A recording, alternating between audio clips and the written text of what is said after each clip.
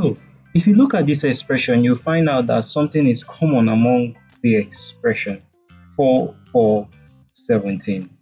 T to the power of 4 minus 4 to the power of t minus 17, we're asked to find the value of t. So how will you go about solving this? Join me as we solve this math expression. Now I want you to bear in mind one good thing, that from this expression, our 4 can simply be equal to 2 multiplied by 2, right?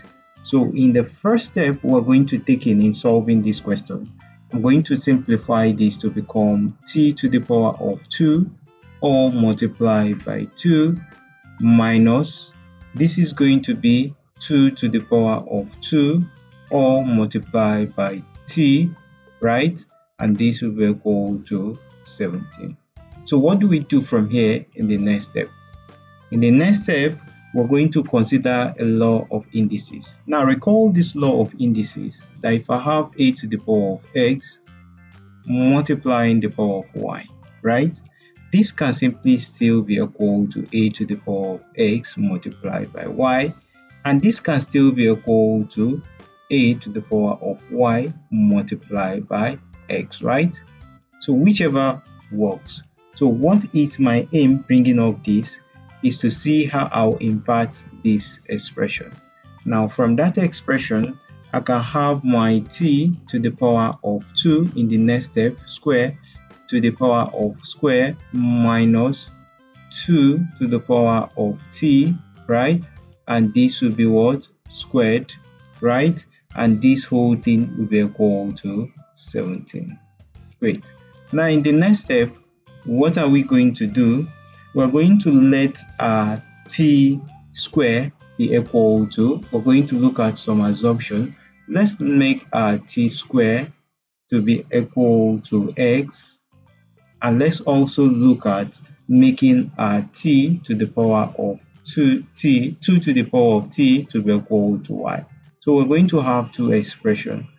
The first one, we're going to have x square minus y square, and this will be equal to 17. Voila. So what did you see, or what can you see in this expression? A difference of two squares. So what does that tell us? From all algebraic expression, recall algebraic expression, if you have a diff of 2 square, a minus b square, this can be equal to a plus b, right? And this can be a minus what? B, multiplied by a minus b. So if we apply that, we're going to have that expression to now give me x minus y multiplied by x plus y, and all of these will be equal to 17. Great. Now I'm going to simplify this. If I simplify this, I'm going to have my x minus y multiplying x plus y, and this will be equal to 17 multiplied by 1. So what do I want to do here? Now I want you to look at these two expressions. From these two expressions, you agree with me that x plus y is greater than what? X minus y. And the same thing goes here. 17 is also greater than 1. So that means if I want to equate these two expressions, I'll have this to become x plus y multiplying x minus y, and this will be equal to 17 multiplied by 1. So from this expression now, I can equate these two expressions, and if I equate them, my x plus y can be equal to 17, and then my x minus y will be equal to 1. I assume this to be equation 1, then I'll assume this to be equation 2. I'm going to solve these two equations simultaneously. To solve these two equations simultaneously, I'm going to use the elimination method. If I eliminate this by adding the two sides, if I add the two sides, I'm going to have this to become 2x, right? Why this cancel out this? I'm going to have this to be equal to 18, right? So if I divide here by 2, I also divide here by 2. Y2 cancel out 2.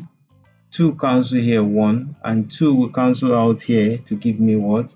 9. So from that expression, the value of our x will be equal to 9.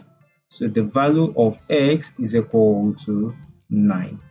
Now, if you are familiar with simultaneous equation, we can easily find the value of y using any of these two equations. Now, let's look at the one we are going to use. We're going to use equation 1.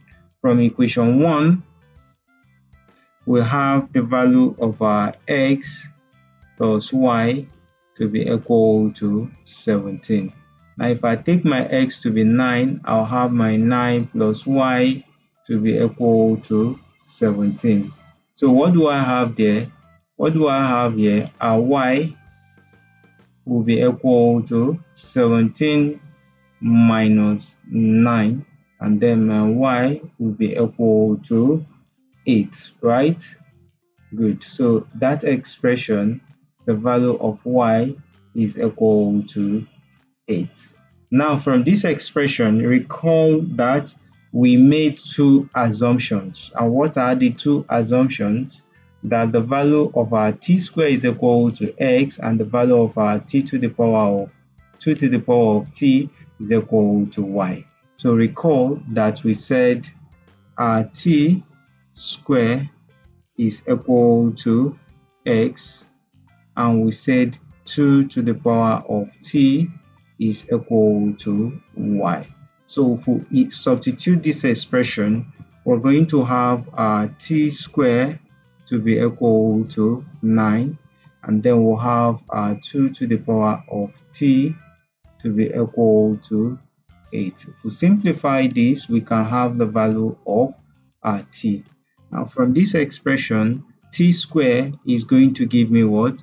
Taking the square root of both sides, we'll have this to be equal to plus or minus the square root of 9. While this cancel out this, our t will be equal to plus or minus the square root of 9 is 3. So this is a solution for t.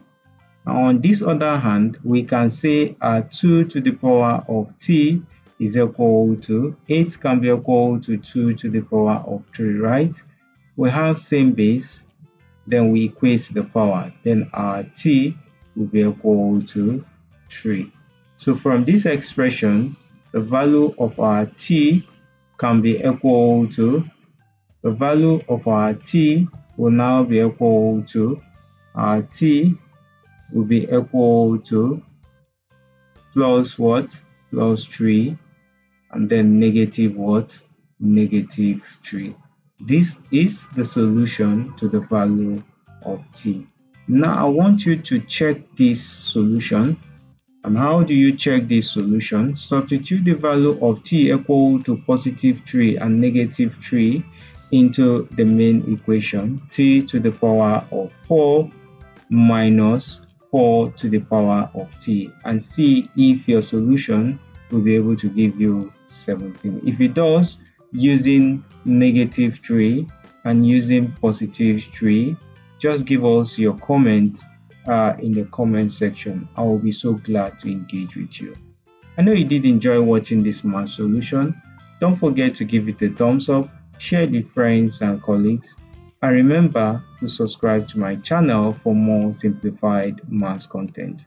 Thanks so much for watching, and bye bye for now.